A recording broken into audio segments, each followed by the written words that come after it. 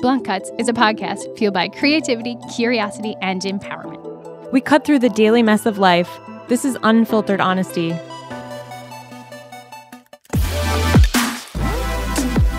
Park your passive at the door. This is Blunt Cuts.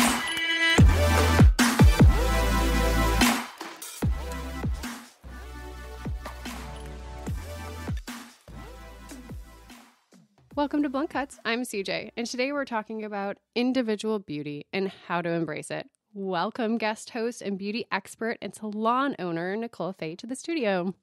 Hi, thanks for having me. Hey, girl. I'm so excited to talk about beauty today. You're so beautiful. Oh, thank you. So are you. It's so fun to have people that you've worked with and interacted with, a lot. And I think Nicole and I have worked on a lot of sets together on the photo side, but we've also stayed really connected through the social medias and other projects. And you're just always one of those people that comes to mind, especially in building this, that can share their blunt opinion. So I'm so excited for you to talk about how people can do individual beauty today. Well, I think it's really important that people, they don't focus on the trends and they look at themselves on a deeper level and figure out who they are, because we're always trying to, maybe who I'm following on social media, I just kind of see a lot of repetitiveness. I see a lot of the girls wearing the same kind of makeup eye looks or wanting to have that matte, big, bold lip. And it's beautiful. But I also then work with a lot of women here in Minneapolis, and that's not who they are. Yeah, I think my eyes are incapable of a winged eyeliner. Legitimately have tried 1,000 times, and I'm like, I think my eye shape doesn't do this. This is stupid. I'm not doing this anymore. So I'm so with you. Yeah, 100%. I love when there's a little bit of awkwardness or quirk to a face.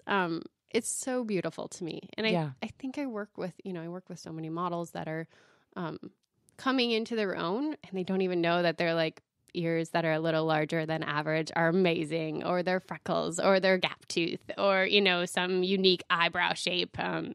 I just love that uniqueness of beauty. Had this idea. There's a little girl that I work with from time to time. She does Irish dance. And there was another girl making fun of her for having those big ears. And I really hope that she listens to this and goes and embraces her ears. Yeah. Because they are gorgeous. Mommies out there that are listening, that's probably more our segment, right? Embrace your kids' quirks. Yeah. Do not try to fix that. I mean, they're kids and they're going to grow into their own. And then they can make that decision, but embrace those beauty differences. Because to me, that's what makes our world wonderful, is all the different looks and faces. So I think that everybody has something really unique and beautiful about them, but we tend to focus on other people's beauty and then go, I don't have that. And then we focus only on our flaws. And I just wish that more women wouldn't do that. Find what it is that's beautiful about you and emphasize that. I think you're so right. I think there is a lot of that comparison, happening in it's social media or a new beauty brand that you follow. I mean, I love beauty branding and I love beauty companies, so I'll constantly be on the eye for those things. And then it will start to get in your psyche a little bit, like, ooh, maybe I need that Pat McGrath lip thing because that's beautiful. That photoshopped edited thing looks amazing. Yeah. I need that, So I definitely feel like, and then you start looking at yourself and you're like, well, maybe I need to change that feature, and maybe I need to, adjust to that. And I think recognizing, when you were talking about the winged eyeliner, the one thing that I was thinking is we have to pay attention to these pictures just a little bit more, because that when you see this picture, it's gorgeous. But she's looking down in that shot, showing off her eye a little bit more. If she looks straight into the camera, it would not look that good. If you are able to go through life feeling confident and beautiful, that's all you need. You don't have to get anybody else's approval. I couldn't agree more. I think embracing you and what makes you feel good. 100%. And using beauty and using makeup and using haircuts and using, self-tanner and using all the products and things to just highlight the features that you already know you love about yourself. That's just going to make you feel a little extra boost on those days where you're like, I'm having a down day. I need a little extra boost. I'm pulling out that red lipstick. whatever it may be, but what makes you feel good, and you have that look Yeah. that already feels you. Mm-hmm. Yeah, like you have your haircut. I think it's so great. Thank I love you. that haircut. But it's a journey, right? What do you do, and what do you tell the person who comes in and is like, I don't know what makes me feel good. I think I know, but then I don't. And Mm-hmm. I went through a lot of hairstyles, and I think I finally found the one that matched my personality and made me feel good. I had long flowing locks. I did the extensions. I did all the things. And ultimately, this blunt, short bob works for me. It's quick. It's easy. I can flat iron in a couple minutes and I'm out the door. Yeah, that's great. I love that. So for me, what makes me feel good is things that don't add more stress to my day. Oh, that's, yeah. So a very easy beauty routine that requires, maybe washing it once a week or so. Yeah. So what do you tell people when they come in and they don't know what's beautiful about them, or they want your help? Let's talk about bridal, because I think this is the best example. For sure. Because you want to look like yourself on your wedding day, but you do want to look like the best version of yourself, right? Mm-hmm. So one of the things that we do is we send out a questionnaire, and we want to know, what do you wear every single day? So at the end of the day, when I'm doing their makeup, if I know that they wear a black eyeliner every single day, top and bottom, and I don't put that on their face for their wedding day, they're going to look in the mirror and they're going to be like, something is off. So I'm always asking, what do you do? Like, who are you? Yeah, that's a really good point, because I'm sure you have people you're meeting at a very important day of their life, right? That you're trying to create for them, and you have to learn quickly who they are. Who they are, exactly. Yep. So we'll go through their social media pages and kind of get a feeling of who they are, because there's girls that have girlfriends and they go to the club all the time and they like to party and they like to wear pretty dresses. And so that's one type of person. And then we have a lot of people where we go on their Instagrams and they're posting that they're skiing or they're on the lake and they don't wear a whole lot of makeup. Mm-hmm. So I can't put a ton of makeup on that girl, whereas I could with the party girls. Right. That makes sense. And then recently what we started asking was, at the end of your trial, when you are, well, not even at the end of the trial, imagine it's your wedding day and your hair and your makeup is done and you have your dress on and you look in the mirror, how do you want to feel? Mm-hmm. So we're getting like the most amazing answers. That's amazing. Yeah. I mean, people are saying, beautiful. I want to feel confident, gorgeous, whatever. But some of them are really fun. Like I got this girl who said recently she wants to feel flirty. And I thought, that's really cute. That is awesome. And then there's another girl getting married in the middle of the woods. And so she wants to look like the most beautiful, enchanted creature of all the land. And I just was like, okay. Wow. But how fun is that? No, that's so good that you do that and you get that feedback. And I think you said something that really resonated with me. And that was, how do you want to feel? Yeah. And I think it's important to recognize that we can uplift our own inside emotion, and we can connect with that through beauty products. Like we can, it is not vain. You can connect by highlighting your features and feeling great about yourself on the outside on those days that you have like something going on the inside. Right. And, I've been thinking about it because positive or negative. Like I'm having a great day. I want to look great too, So. And there's a lot of people out there that don't understand makeup. They're like, why do you wear this makeup? You don't need to be beautiful. And it's not about that. It's like, I try to explain to men. It's like when you put on a really great fitted suit and you're like, yeah, damn, I look good. Or you get into a sports car. That's what I was going to say. You sit your little booty into that sports seat and you grab that steering wheel. That feeling, you feel like a man, that feeling of, I love to drive. So that feeling of like power. Yeah. Is what makeup can do for us. It really is. And that's what's so intriguing, that I love that you ask people how they want to feel. Yeah. It's the empowerment. It used to be just, doing makeup and following trends and blah, blah, blah. But as I'm getting deeper and deeper into this industry, I'm learning that there's so much more about doing makeup than I think what most people think it is. And, focusing on trends, like it's great to kind of look at some things and maybe make some updates, but there's nothing wrong. We have so many people that sit down in Tanner's chair and they're like, listen, I know that my hairstyle is dated. I like what I like. Just do what I want. Don't try to talk me out of it. And I think that that's great because Such I a know powerful stance to know what you love. Yeah. And I know that those women will look in the mirror, and when they look in the mirror, they feel beautiful and they feel confident. And who cares what other people think? Women who have the dated hairstyles, when they look in the mirror, they're sort of remembering a time in their lives where they felt amazing. It could have been like their wedding day. It could have been at a time where maybe they had like young babies and they were, mothers, and they felt beautiful. And so every time that they look in the mirror with their dated hairstyle, they have that feeling all over again.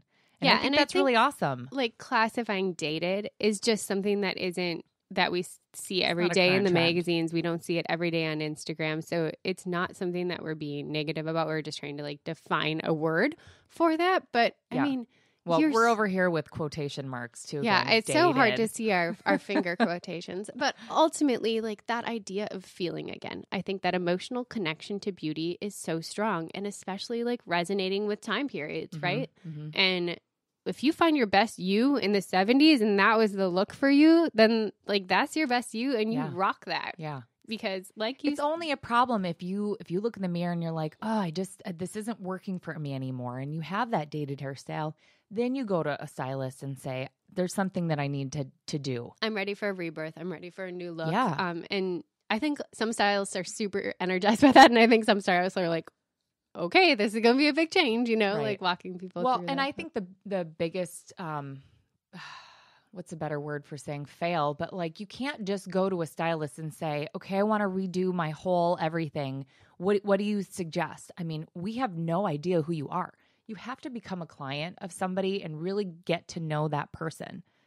And then they'll understand who you are. And then I think that they could really come up with like the best style for you or a suggestion. That's really awesome feedback because I do think building a relationship with a stylist, I'm a huge relationship stylist person, and I've had the same stylist, for 10 years now. My last stylist retired who I had for 15 years, right. So I really do, because there are those days and there's moments where I'm like, I'm cutting a fringe bang. She's like, no, you're not. We are not doing that. You will not like that. You're just going through a hot moment. Like, calm yourself. Your zit will go away.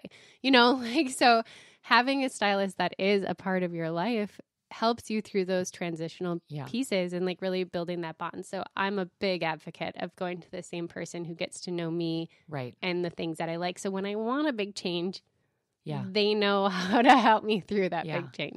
For me, it's all about that connection, that human connection, right? So take you back a little bit. I'm a stylist. I work with a lot of emerging models that are going into the area of high fashion. So that specifically means European markets, New York, maybe a little LA, but on the super high-end commercial end if they are going to go into a commercial market. And I'm always amazed. These girls are oftentimes coming in between 12 and 18 years old, right? Babies. They're coming in. They don't know what's beautiful about them.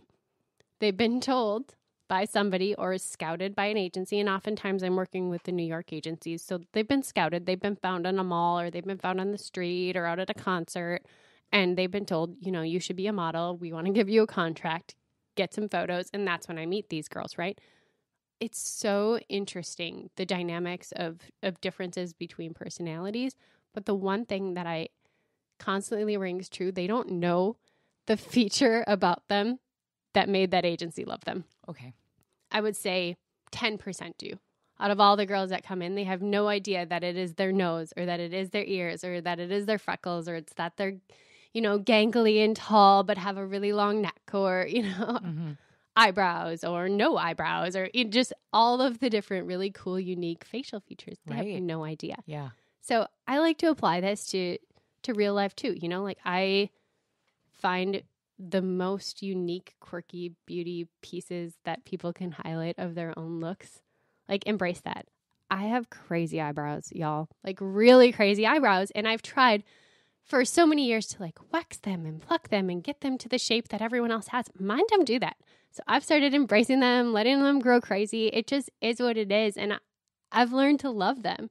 And, I will even have stylists be like, I can just like fix that a little bit. I'm like, no, I love it. I love that it's natural. I love that it's me. Like, I'm going to let that go. That's one of my quirks. And I'm just going to embrace what Yeah. that is, you know? You should. Like, I love getting eyelash extensions, so I do get that. But then that makes my quirky brows look even like crazier, and I love it. So anyway, I really do think that if you look at yourself and you can't find those quirks, like, talk to your stylist, talk to people. But I bet you can. I bet you can find those things. Yeah. It's probably the things you hate about yourself or have made fun of for years. And as you grow, woman in her 30s, you start to love those little things because that's who makes you you. That's what makes you different from the next, 100 people you're standing next to, and just embrace those uniqueness. Yeah, you could ask your husband or your boyfriend or even like your girlfriends, because your girlfriends are probably the best person to ask, because I know what your man's going to say. It's one of two areas. But, your girlfriend is going to be like, oh my God, I love your freckles or your cheekbones. I wish that I had. I mean, really, we all compare ourselves, and there's always that thing that your friend has that you don't have. Yeah, and always. I mean, dimples, adorable. Freckles, adorable. Moles. I have this thing that I love moles. I have literally 11 moles on my entire body because I've counted them and I know where they are, and I've named them because I love moles so much.